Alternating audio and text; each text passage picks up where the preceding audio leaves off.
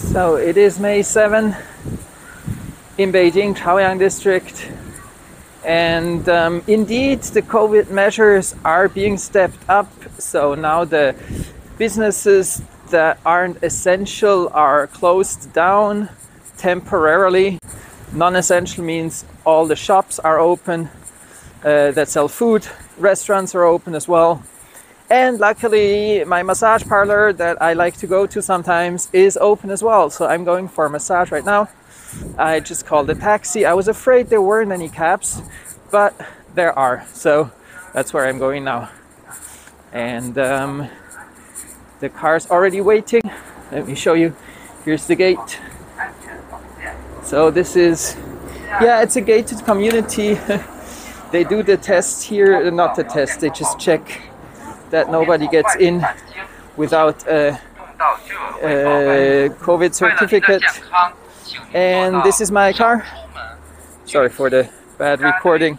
This is my cab, so off we go.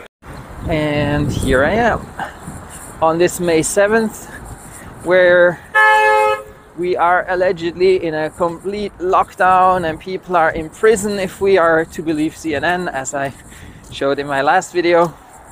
So yes, non-essential businesses have been temporarily suspended, but for some reason this place, so they do massage and moxibustion, which is using some kind of herbs to heat your body and give you body heat, which is supposed to be healthy.